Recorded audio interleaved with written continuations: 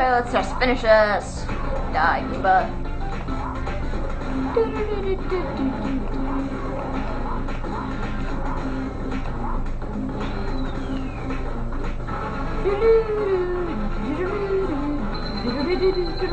Pum pum. El Fidi.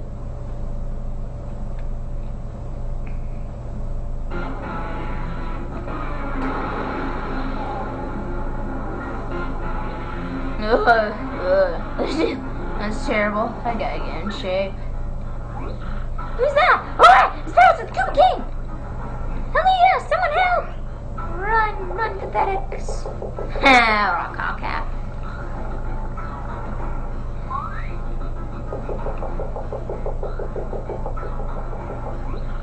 There you are, little Bowser. What are you doing here? I've been searching all over.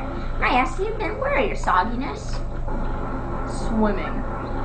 Really neat. As for me, this film was fantastic. The fights are so cool. I was overcome by my age was shaking what my mama gave me. And then the hot dogs. Oh my gracious. Y'all are really. You have some fun too?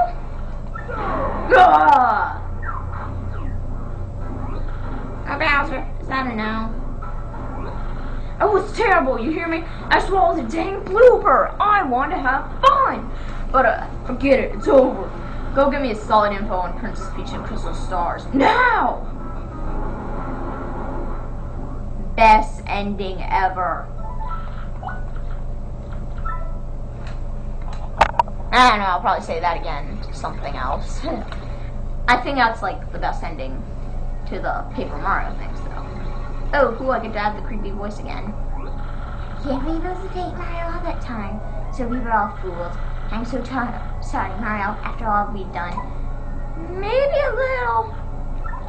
Yeah, well, alright, it's okay to be in touch with your feelings. So then, you brought a shining ray of light to our dim little town, Twilight Town. Thank you. Hey Mario, we need to get back to Roadport, right? Let's go. Please come back to visit anytime you like. Woohoo, let's go. Bye-bye.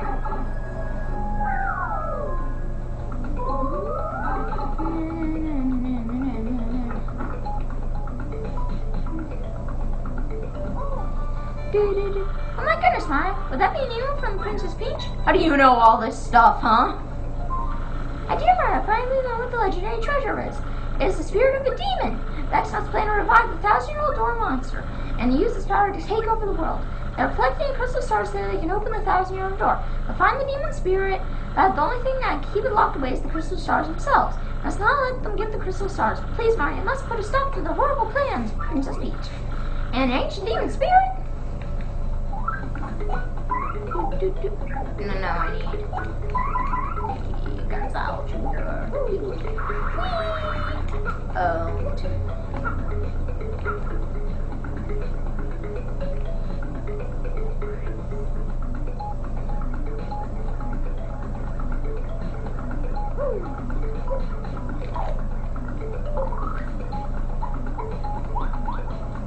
Here he is. A for Dazzle. Yes, I would like some. Please tell me he's the guy that has it. There it is. Yes, I love this. 7 BP? It's a ripoff. Okay, but this badge is worth it. I'm getting rid of you. I'm getting rid of you. I'm getting rid of you. Getting rid of you. Getting rid of you. And equipping this one. Yes. It rocks. It does. Okay. No, 1,000-year-old door. 1,000-year-old door. I'll show you the power of it. The quick change badge.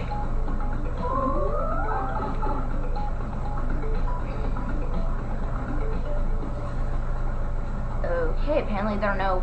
There, that I remembered something. I need Vivian. There's a badge over here. This is annoying.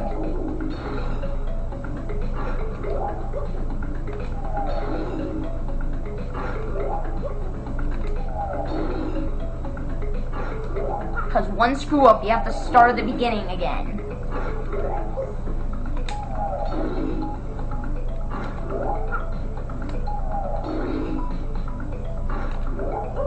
Come on, come on! Ha! Vivian. You got Spike Shield. How much BP does he use? 3.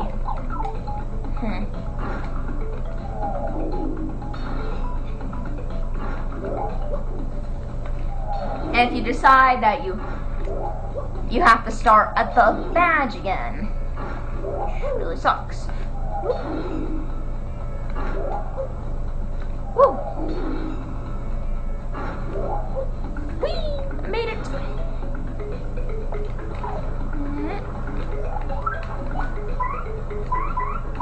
I like it that way.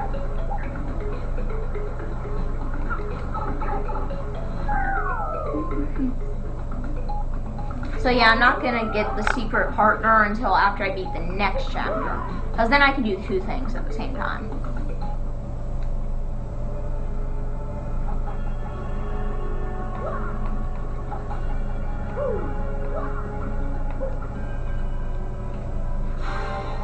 Yay! Pretty stars, pretty lights.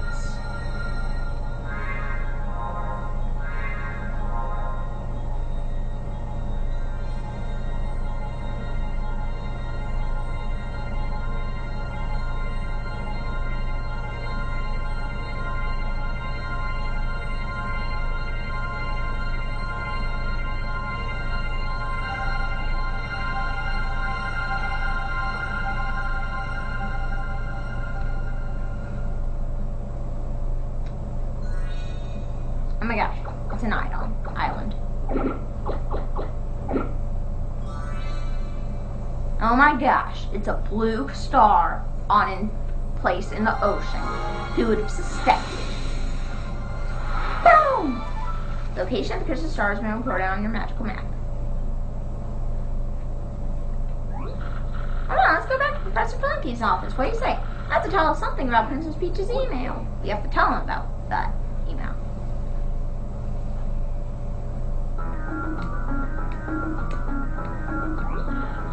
Ooh, what?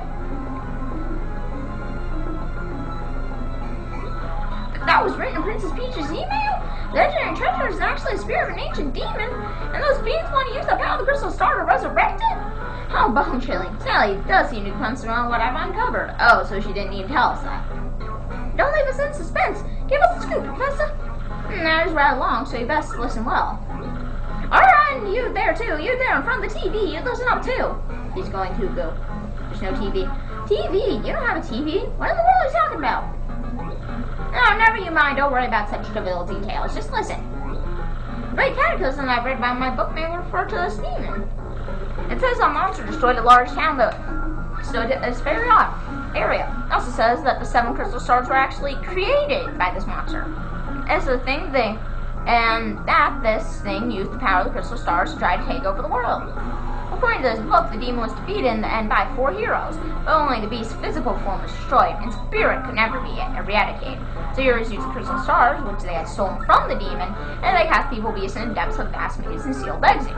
From this I gather the crystal stars cannot distinguish good from evil. Well, if they all unite, they can either seal away or resurrect the demon. It seems that who wields a crystal star determines if they use for good or evil. The question is whether gathering crystal stars is a danger in and of itself. I mean, if we found them all, then got robbed, the demon could be revived. Do you think maybe it'd be better to break them apart and scatter the pieces? As I first thought too, but the research suggests we can't do that. There's a slight possibility of 1,000-year-old door is weakening. It seems because stars hold the power to seal the beast for 1,000 years. And once 1,000 years pass, the power to keep the door sealed shut will fail. And unfortunately, this year may be the 1,000th year. Bad luck, huh?